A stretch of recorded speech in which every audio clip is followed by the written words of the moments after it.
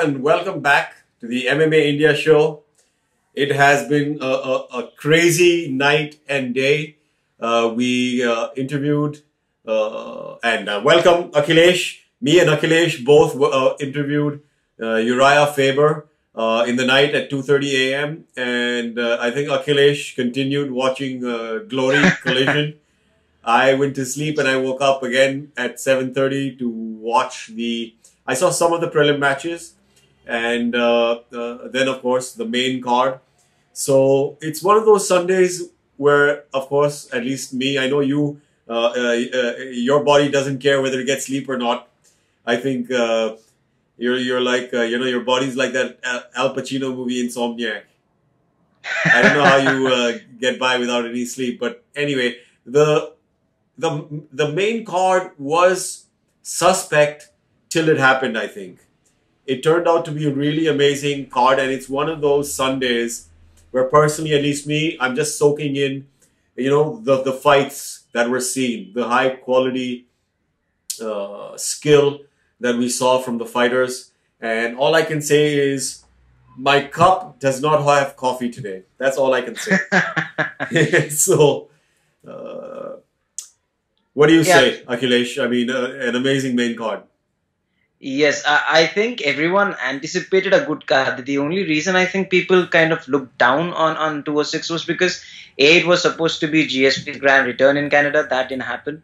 And then it was supposed to be Daniel Cormier and Anthony Johnson throwing down once again after Johnson's impressive couple of string of victories. Yeah. And that didn't happen. So then, with UFC having the iconic 205, UFC 205 in Madison Square Garden, and Ronda Rousey returning at UFC 207. It seems sandwiched between two really superb cards. Yeah, and people started, talking about how there was no proper attention given to 206. No one ever said that, it wasn't going to be a good card. Everyone thought it was, a card which was not promoted properly. Yeah. But, going into the night, just the prelims itself, you had some really, really good fights. Even the last one, Mercier. And even before that, we had just even Valerie, for example. I saw Venata versus Makdessi, and I thought it was a brilliant fight. Of course, it ended in the first round itself. Venata it showed such good skill again, and he's so loose and he's so cool. I mean, his nickname Groovy isn't there for nothing. And that spinning kick was just, on the button and with such ease. I mean, of course, it's easier said than done because, when you're in that ring, there's so much pressure. But to be so ease of movement with your skill under that pressure is what's amazing. Yes. So as I said, it wasn't just that. You had the Scoggins fight. You had Misha Serkinov, had a tremendous victory. We also had, as I said, Aubin Mercier, who was fighting in his hometown with an impressive victory. Yeah. So I think the prelims card itself was stacked, and the fact that you had a couple of really good fights built up the night. But as we got into the deeper end of the night and into the main card, I don't think anyone was expecting this kind of an outcome. Although just to ask you a question, I was only able to see up to the second round of the Valerie Pereira fight. And then something happened with my internet. Of course, she was on top for most of the time. Pereira seemed to have cage jitters. What happened with the fight finally? Of course, Valerie won? No, so Pereira won. So what happened was... So this is the problem with athletes who cut a lot of weight. For example, if you have someone like Valerie Lotono who cuts down considerably to come down to 115. Even if UFC had 125, they had a couple of flyweight fights. Even if they had that kind of a division, it opens up different avenues for the fighters who don't have to cut so much weight to come down to 115. Yeah. What happens to fighters like Valerie is, once they go to the first round, the fact that they put on so much weight, they cut so much weight, and in 1 day, 1.5 days, they put on that amount of weight once again, they tend to gas out really, really soon. Once you go into the second round, they start gassing out. And as I said, if you remember while talking about Pettis and Holloway, I said I want to see how Pettis does in the second round. Then I can judge if he's good to go for 5 rounds, how is he going to do for the rest of the fight. So similar thing with Valerie. The fact that she cut so much weight showed in the second round when she started gassing out, and that's when Pereira took control of the fight. And in the end, eventually, although I thought Valerie took the fight, going to the judges, they saw it differently. So what happened eventually? It was a decision win for Valerie? Yes. Or sorry, Pereira? For Pereira, yes. Okay. Okay, fair enough. I will get back and watch the third round of that fight. Now, starting with the main card, Jordan Mine versus Emil Meek. It was very unfortunate. I mean, the first round was pretty good, and we saw a lot of all-round skill from both fighters. I forgot if it was the first round itself where Emil Meek held the side of his rib cage, and one thought that either that was the first round, right? Second round. That was the second round. Okay. Well, the first round, of course, was much more competitive as well. Afterwards, where Jordan Mine showed some great all-round skills. He seemed to be on the back, so to speak, after almost 2 years out, and but he seemed just for lack of a better word, not to give a fuck. Once he was on his back, it's like he was just very comfortable, rather than trying to be aggressive and win the fight. He just didn't seem to want it hard enough. Right. So when you have someone like Meek who was making his UFC debut, of course, I was taking nothing away from Meek. Yes. But yeah. Yes, I personally wanted to see how Meek would do, because he was coming off after an impressive victory against someone like Rosemar Palhares at Venator. Rosemar is a former UFC competitor, so and one of the most dangerous fighters out there. His Brazilian Jiu-Jitsu is amazing, and the fact that his nickname is Toquinho, is short and stout, built like a body, a legit bodybuilder. So the fact that he knocked him out in 45 seconds in Venator, he was coming off, with a certain hype. So I wanted to see how Meek would do. But again, saying that, Mine was returning after nearly 2 years since his last fight in the UFC. The fact that Meek, so you look at someone like Meek who had so much weight, and he was constantly, as you said, in the second and third round, pushing his weight on top of Mine. The fact that Mine was not able to do, and this is what I thought, he did not do enough. He had no offense. His defensive guard wasn't that great either.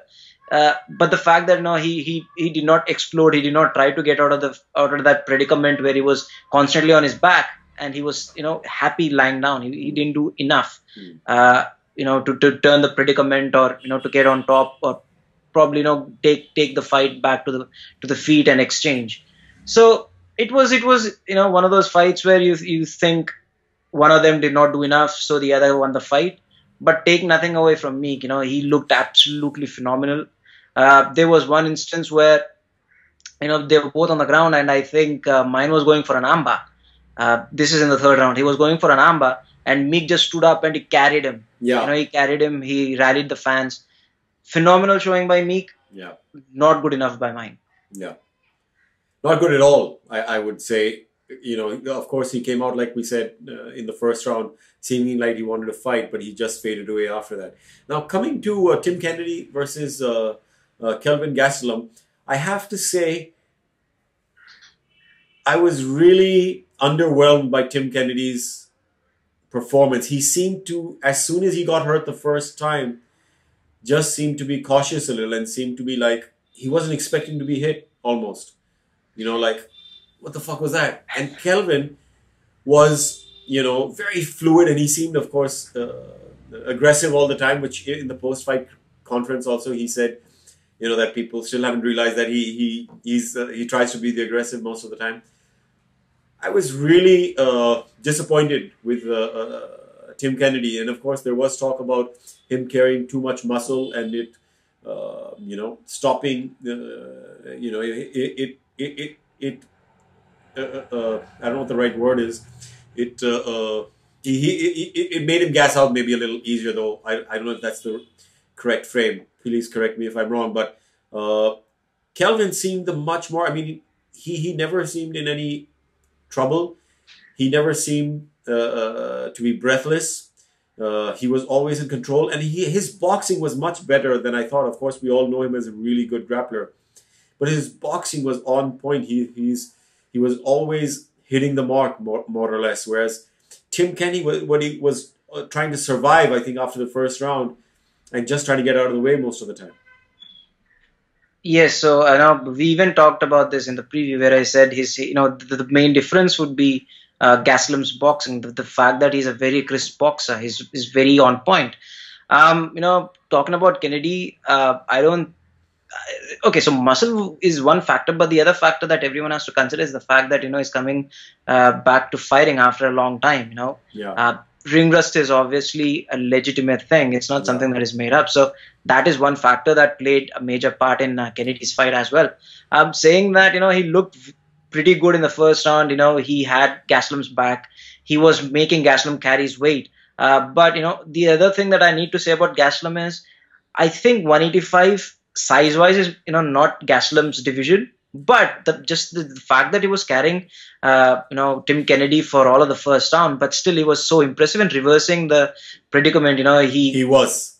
So he switched it very quickly a couple of times. Yes, so those transitions, the way he reversed those predicaments, especially in the second, and when Kennedy started gassing out, he looked phenomenal. Although as I said, 185 might not be his division because it's pretty small for that, but he reversed those predicaments. Then he started wrestling with Kennedy. He started grappling with him. He started exchanging on the feet, trading on the feet, and showed exemplary boxing technique. The way in which he gets in those jabs, creates those angles, gets in the range, and then although Kennedy had the range advantage, Gaslam managed to connect and then move back. So his crisp boxing was the difference. But at the same time, Kennedy was not the same Kennedy that you saw a couple of years ago. Yes, because he's been out for so long. Yeah. Coming back, ring rust is a very definite reason for every fighter. Yeah. Again, and Kelvin did say in the post-fight conference that he does want to go back to 170 definitely, and because he feels that's his natural weight, because the guys in 185 are much too big, taller, and reach-wise for him. So he feels 170 is the right, and he did admit to having a bad lifestyle outside of camp. And so most of his camp was taken up by trying to, make the weight. So he has said he's going to make better lifestyle choices to be closer to the weight getting into camp, which I think is very important for him to make weight. So all the best. And he seemed very confident going into the fight, and rightly so, beating a very, what we thought would be a strong Tim Kennedy, but unfortunately, if we want to call it ring rust, getting the better of him, and just a better fighter as well on the day. Right. Talking about Gaslam going back to 170, I do not know if any fighter at 170 would be willing to fight Gaslam anymore, because we both know that once a fighter accepts and Gaslam fails to make weight, it's only half of the show bonus or the show money that the opponent will get. Yeah. So it's a very tricky proposition. And the other thing is, you have the likes of Damian Myers who are sitting on the sidelines. So Gaslam needs to go through at least a couple of guys to even talk about being in a title contender fight. Yeah. I think he would, you're right, no fighter would want to go through a whole camp and then have to face a guy who misses weight. Rightly so. Now, coming to what a lot of people touted would be the main event of the night, which was Du Hoy Choi versus Cub Swanson. Now, what a fight that turned out to be. It's very hard to sit and describe and analyze it as well, because there's so much back and forth. No fighter could take it easy for even a second. The minute one was trying to press forward, before you even knew it, you didn't see, and the other landed a left or something in this melee of an exchange, and the other guy was on the back foot then. But that was brilliant. I mean, so many times we thought one of them would go down, and they didn't. Especially Du Hoy Choi had a chin of iron. One has to hand it to both of them that, we thought so many times, at least I did, that the fight was going to end. Right. So this is where I said, I sided with Cub Swanson because of his heart. Even when we talked before, I said I would never bet against Cub Swanson. And this is exactly why.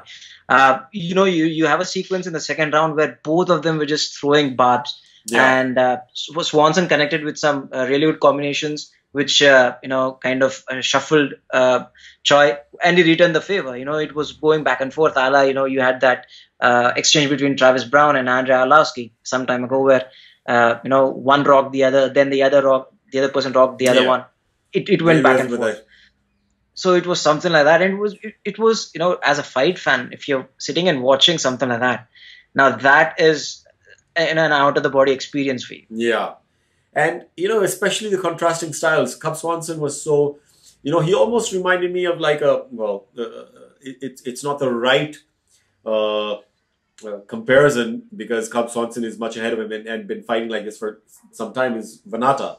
That very cool, laid back, trying different stuff, and even a Tony Ferguson, the same kind of, very laid back, trying different things, kind of style. Whereas Choi was very, technical, proper, waiting for the right moment and just going in there. Whereas Swanson was trying these different kicks, hitting from anywhere. He was just very loose. Of course, so was Choi, but Cub in a different sense altogether. Yeah, so in the beginning of the fight, you had this feeling that Choi was gonna just sit back, absorb whatever Cub Swanson was throwing at him and counter him, and which was working in the first round.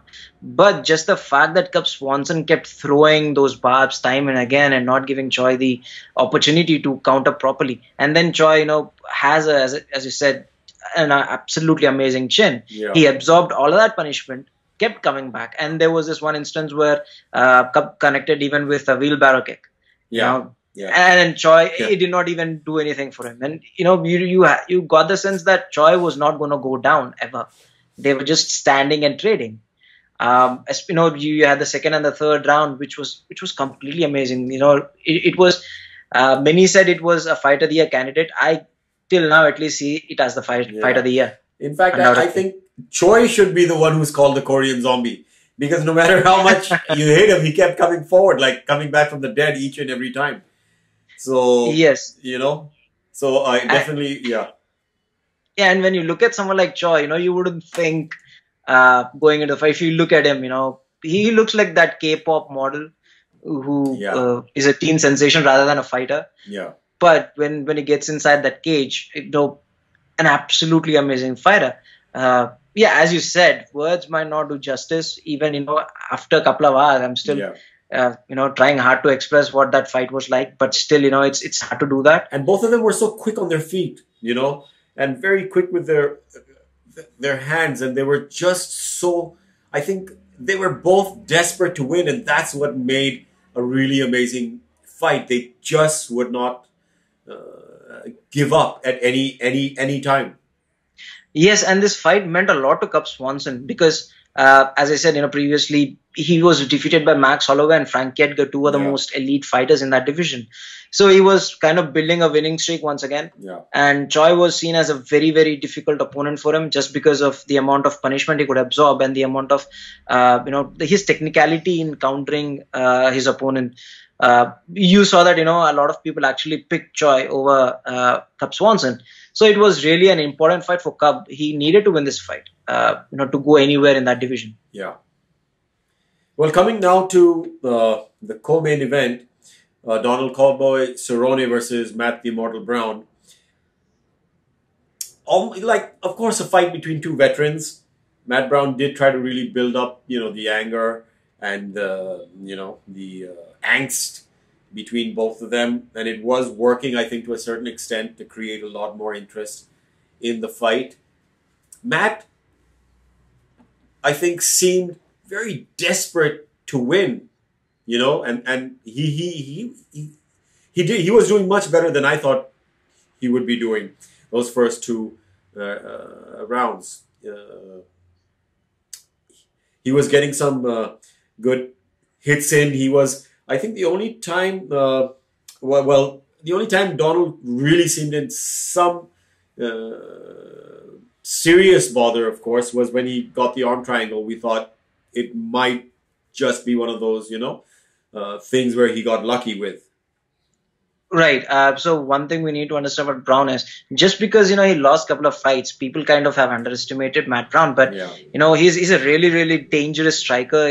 You remember the bloodbaths he had previously. Yeah. And then the other thing that, many people kind of take it for granted that Brown is a really good grappler when he's on the back.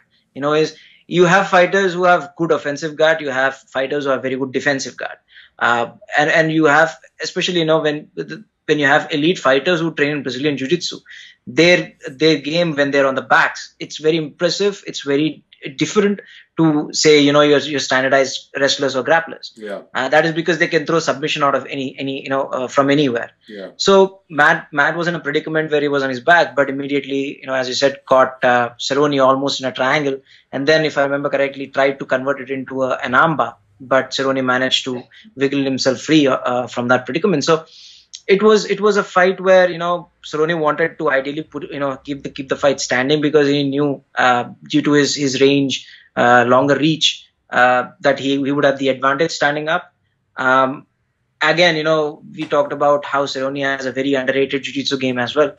So it was a very interesting clash of styles. But as we saw, Cerrone wanted to keep the fight standing, landed some really really slick combinations. Where Brown had to come within the boxing range to do anything, while Cerrone could stand on the outside and inflict some punishment. So in the end, you saw Cerrone tagging Brown with some really really good combinations, and ending things with that head kick. Yeah, no, he did seem in trouble once when again I forgot if it was a right or a left, and he did seem dazed and he went down for a little bit. But of course, he immediately got up. But he did seem like he was in trouble for a bit. Yeah, and knocking Cerrone down is not. Yeah, knocking Cerrone down is not something that you see in every Cerrone fight. Yeah. So yeah, as I said, Brown, just because he lost a few fights, people have started underestimating him. People started forgetting how dangerous Matt Brown really is. Well, again, the way Cerrone finished the fight was pretty impressive. He just went down. That connected straight on, and he went down, and there was no getting up. I think Cerrone knew it as soon as he connected, and he was just walking off. Yes, so the impressive thing about Cerrone is it's how easy he makes things seem. He connected with that switch kick, which came out of nowhere. Just as Brown changed levels. He changed levels, probably was trying to go for a takedown or something, but Cerrone telegraphed it and automatically connected with a switch kick. And he just walked as if nothing happened. Yeah. So now, in the post-match conference, he has said, he wants a fight quickly, maybe UFC Denver, and he's open to even Jorge Masvidal, who, of course, called him out.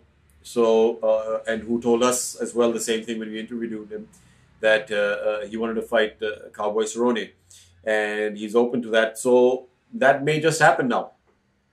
I think it's a good possibility because both fighters were supposed to fight before. Yeah. There were a couple of shuffles.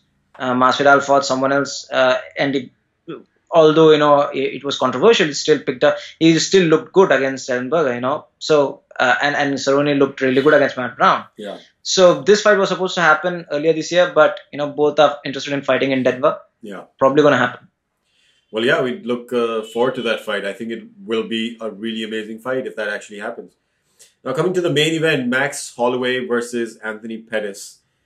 Of course, it became an interim title fight and then changed to only an interim belt for Max Holloway if he won, and not for Anthony Pettis because he missed weight.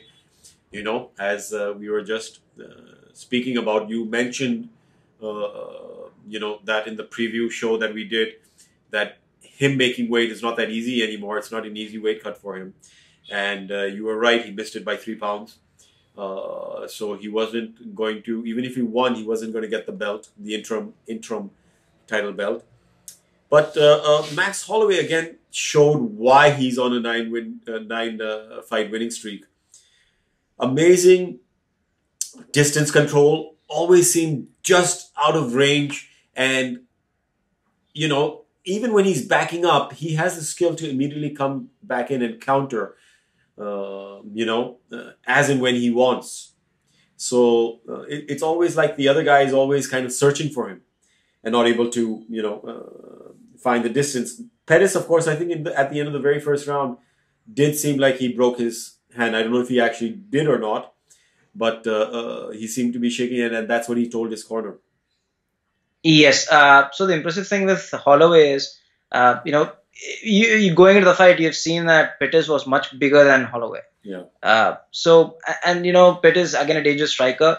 Holloway realized that he circled Pettis all through the first round, and as you said, started coming in, landing his combinations, immediately went out the pockets. What Pettis was trying to do was, he was trying to establish a range so that he can probably work from the outside rather than allow Max to get into boxing range and box with Holloway, because Pettis is known for his dangerous kicks, his body kicks, the way he can manipulate the distance and land his combinations. Max did not allow Pettis to do that. His constant circling kind of threw Pettis off his game, and Max was able to get into the boxing range, get into the pockets, trade with Pettis, immediately get out of the pockets. But while exiting, the implicit thing with Holloway's game is his exit and entry points, where he entered into the pockets, immediately trade combinations, got in his jabs, and he'd pull out. And while going out, he still landed some good shots.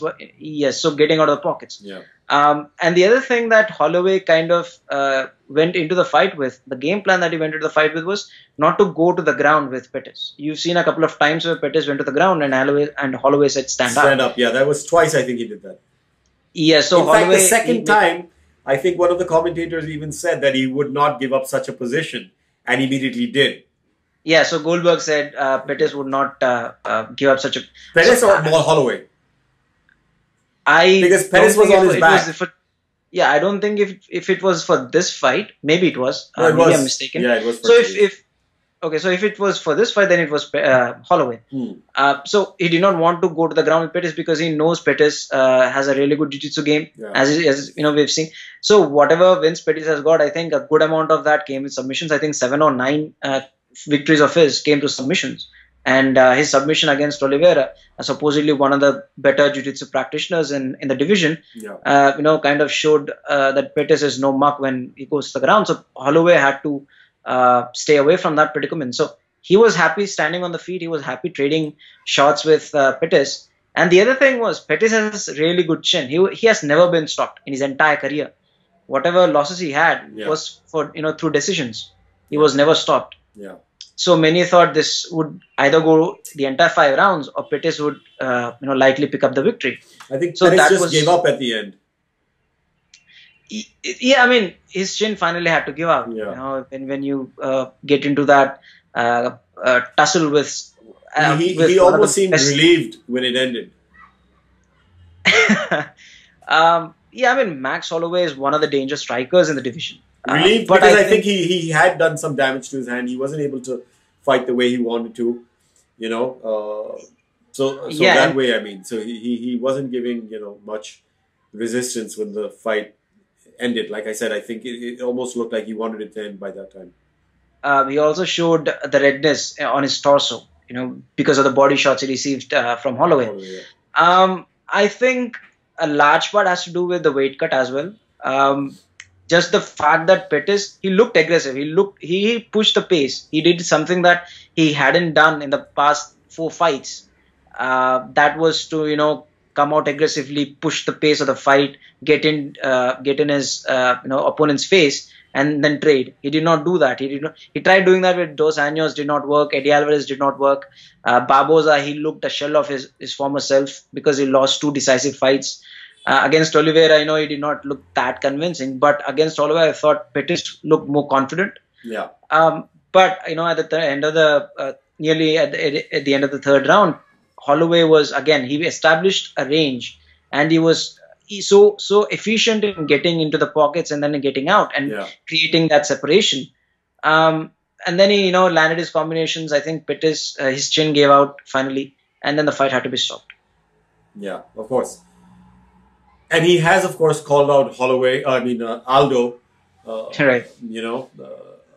To the point of almost disrespecting the champion. Of course, that's one of the ways they get the other guy riled up and wanting to fight. Of course, the mental warfare has begun, so to speak. I think that would be a great matchup, Jose Aldo versus Max Holloway. Yeah, so Jose Aldo is a different beast. Yeah. The way he sets things up with his leg kicks, vicious leg kicks. The fact that he's one of the most efficient boxers in the division as well. I think, Max Holloway, I said it before, he deserved to fight for the title long ago. Just the fact that, after his loss with Conor McGregor, he kind of had to take a couple of pointless fights, which did not do anything for his career. Yeah. Then he built on that 9-fight win streak coming into this fight. So I thought that, the title fight was long overdue. But at the same time, you had Conor McGregor, who was the champion, who did not fight for an entire year in the division.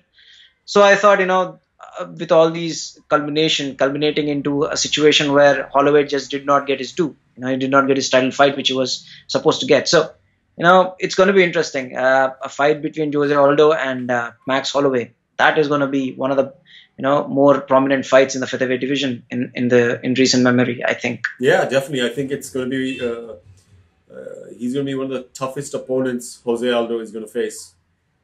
Yes, definitely. I mean, with all due respect to the guys that Jose Aldo has beaten in the past. With all due respect to Frankie Edgar, Chad Mendes, all these guys. But I think he's, a tough guy. Of course, he enjoys, I think, a height and reach advantage over some of these other guys. Yeah, so Holloway would present a very different challenge, a very unique challenge to Jose Aldo. But at the same time, Holloway would be kind of aware of the strong points of Jose Aldo, the things that he managed to avoid against Pettis. He might not be able to do that, and by that I mean the ground game. He might not be able to do that against Jose Aldo. So it's going to be a very interesting fight. If and when that happens, it's going to be, I think, one of the more prominent fights in the featherweight division. Yeah, well, having said that, we have our winners. So for the USI Universal Gloves, the contest, the UFC 206 contest we had, the winners are Emil Meek, Kelvin Gastelum, Cub Swanson, Donald Cerrone, and Max Holloway. And I know you want the gloves, but you already said it's a clash of interest. So you said it, not me. So sorry, gloves aren't coming your way. So let's see. We're gonna check our all the entries and see who's won, if anybody. Hopefully, some people have won because we want to give these, amazing gloves away. And we are sure some people would have gotten the right, predictions. Otherwise, you and me are going to have to take up boxing very soon. I hope that happens. And by the way, I also wanted to, just ask the fans to go and check Glory 36, the Glory Collision card that happened earlier in the night, because that presented a couple of amazing fights as well. So that was pay-per-view though. So on UFC Fight Pass also you had to pay for it separately, right? It's on UFC Fight Pass. I mean, if you're paying for UFC Fight Pass, it's on UFC Fight Pass. No, I think even on UFC Fight Pass, you had to pay for it separately. No. So UFC Fight Pass encompasses all these different promotions. You didn't have to pay for it separately. Okay. Anyway, at 3 o'clock in the night, or 3:30 or 4, whatever it was, I was just, and having to wake up at 7:30 again, I was just not in the position to watch it, but I will go and watch it now, and so we can talk about it later maybe, because okay, just tell me who won. I still don't know who won. So the top 3 fights were Tiffany Time Bomb, who is the new super bantamweight champion. Then you had an amazing fight between Nikki Holzkin and Doumbé. Holzkin, one of the best welterweights. He lost his belt. He lost his belt. Okay. Yeah, and the main fight, which was hyped as the fight of the century. You had Rico, you had Badr Hari, who was coming back. Yeah. Badr Hari looked phenomenal in the first round, but unfortunately there was a situation where both were tied up in a clinch, and Rico delivered some nasty knees, which kind of dislocated Badr's shoulder. Oh. It was either his shoulder or his elbow. Then the fight had to be stopped. So it was a TKO victory for Rico. Okay. But both want to fight again in 2017, which I think is going to be one of the biggest kickboxing matches of all time. Yeah, well, great. We will see at that time. And there was a small... we said UFC Albany was going to be on UFC Fight Pass, but it was actually on Sony ESPN. So, thanks for Sony ESPN for showing both these fight cards live on their channel. I thought because on UFC Fight Pass it was reflecting as only showing on UFC Fight Pass. Right. So that's why we said it's going to come on UFC Fight Pass, but it did come live on UFC, on Sony ESPN, of course. Unfortunately for these guys, nobody's talking about it because of UFC 206. Not our fault. The card, UFC 206 card was so brilliant. So, having said that, if we have to talk about Albany, there's just one guy that we need to talk about, Ngannou. I think the main event even was lackluster. But, in the heavyweight division, you have Ngannou. He beat Anthony Hamilton. Yes, phenomenal. Okay. Scary dude. Okay, so we look forward to his next fight. Till then, we are signing off. Parvin, Dabas and Akhilesh Gannavarapu. We will search for the USI Universal winner and we will enjoy the rest of our Sunday while the technical team works on editing and uploading this video. Work hard, guys. Enjoy the rest of your Sunday. By the time you see this, it will be Sunday night, so enjoy your Sunday night. Cheers. Good night.